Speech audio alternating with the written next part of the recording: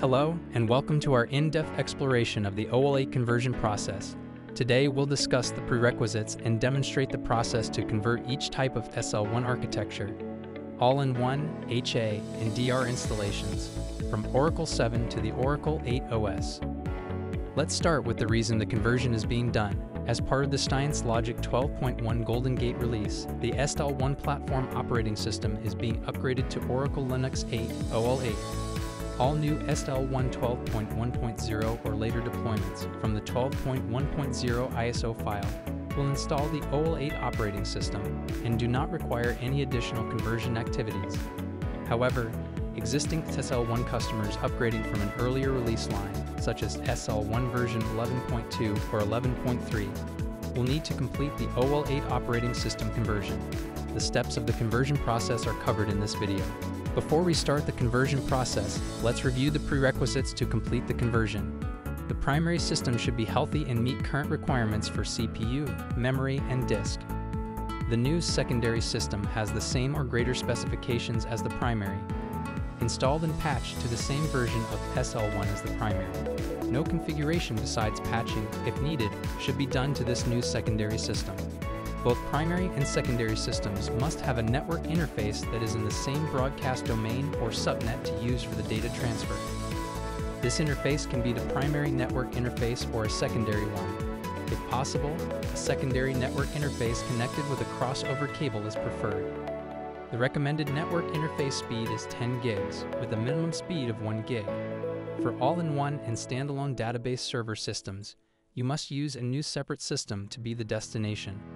For HA, DR, or HA plus DR, you can use a new system, or you can reuse or reinstall one of the passive nodes in the cluster with Oracle Linux 8. To reuse or reinstall an existing passive node, you must shut down the system before starting Phase 1 of the procedure.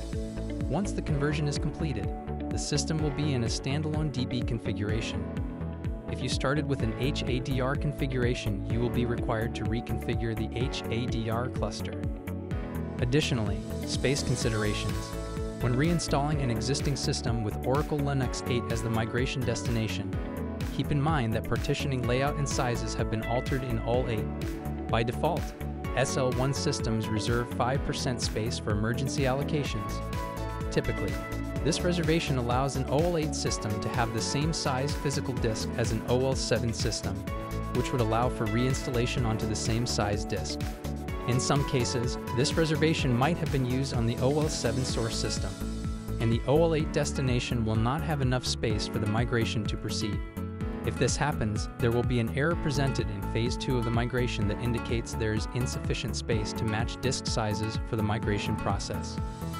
To check if the space is sufficient, on the OL7 source system, run the following command to see how much space is allocated to the /data.local/db logical volume. Take note of the number. On the OL8 destination system, run the following commands to see how much space is allocated to the /data.local/db logical volume and how much free space is in the volume group. Take note of these numbers. Add the numbers from Step 2 and compare them to the number in Step 1. If the total from Step 2 is greater than the number from Step 1, then you have sufficient space. If the total is the same or less, you will need to allocate more space to the OL8 destination system. Phone home collector considerations. When converting a system with phone home, be sure to consider how to maintain connectivity to the new system. Consider the following methods to ensure that phone home continues to function. Convert the phone home settings when prompted in the script. After the conversion is completed, change the IP of the system or redirect NAT if you are using NAT, so that the new OL8 database answers the SSH connections of the OL7 source system. Add a second lower priority destination for the OL7 source system that has the IP of the Oracle Linux 8 destination system. When the conversion occurs, the source system is taken offline and the destination system is brought online. The phone home collectors will try the new destination and connect. Manually configure the OL8 system to assume the destination ID number of another phone home database.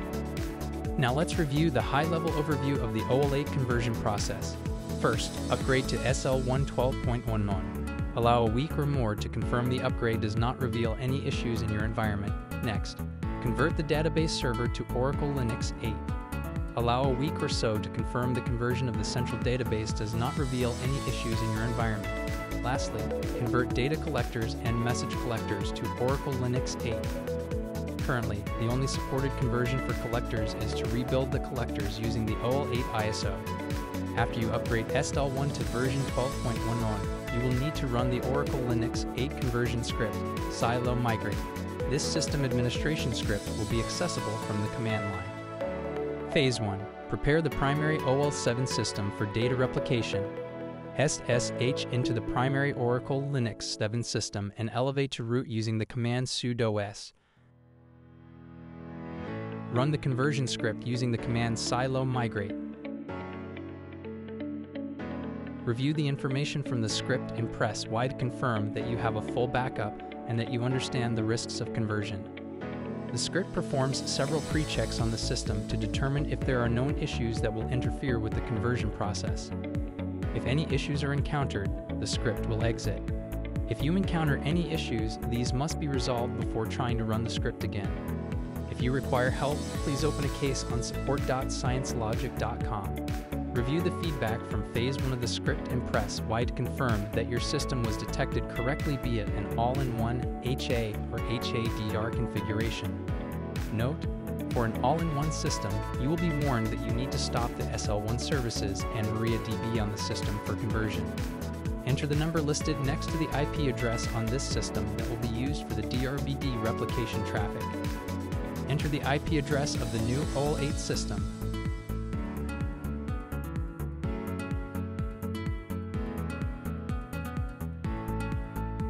Confirm that you are ready to have the system services shut down and reconfigured for conversion. Answer yes to proceed and answer no if you wish to exit. After the system is reconfigured, it will resume operations. Phase 1 of the conversion is done. Phase 2. Prepare the secondary OL8 system for data replication. SSH into the secondary Oracle Linux 8 system and elevate to root. Run the conversion script. Enter an IP address for the primary Oracle Linux 7 system that is reachable by this system. This will connect to MariaDB and retrieve the conversion settings. Note: if the username and password in the local silo.conf cannot be used to connect to the primary system, you will be prompted again for the IP address and then a username and password.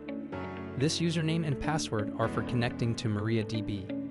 After a connection is established, the local silo.conf will be updated with the correct information to authenticate automatically. After it is connected, the script will retrieve the required information about the conversion and prompt to shut down services on this system to reconfigure it to receive the data. Confirm that you are ready to have the system services shut down and reconfigured for conversion. Type Y to proceed and answer in if you wish to exit.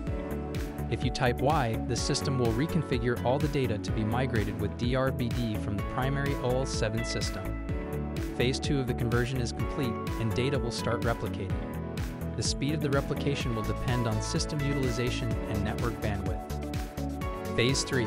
Wait for replication to complete. While waiting for the data replication process to finish, you can check the status by running the command drbd-adm status on the primary OL7 system. Review the output to see the percentage completed or the done value.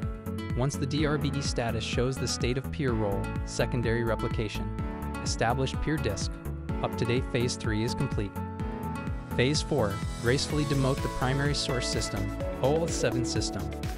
SSH into the primary OL7 system and elevate to root using command sudo s.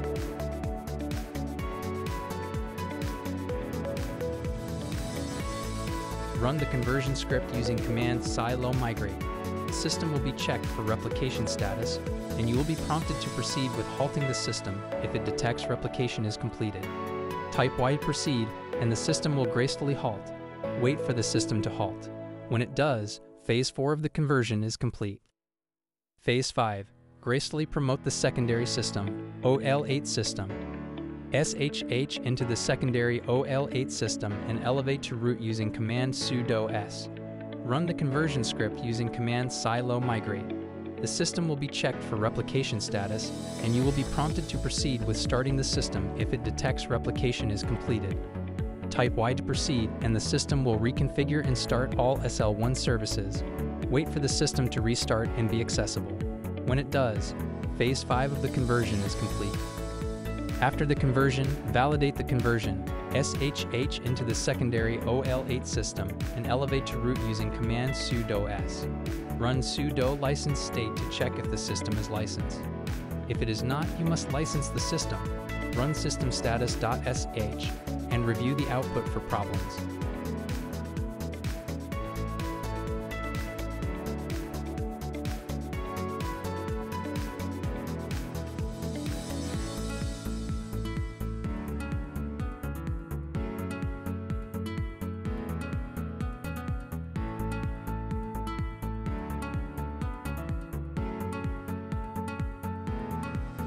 Run /opt/em7/backend/collector_check.py to check collector availability.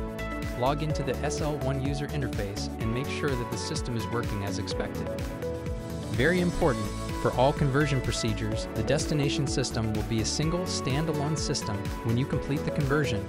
High availability HAA, disaster recovery DR, or combined HAA and DR systems will all be a standalone database server. After you complete the conversion to OL8 and you have verified that SL1 is working properly, you will need to re-ISO the other database servers using an ISO version 12.01 or newer if running HAA or HADR. Once the systems are ISO'd and the SL1 version has been updated to match the new OL8 database server, you can implement HADR or HADR by following the procedures in the high availability and disaster recovery configuration section of the SL1 product documentation.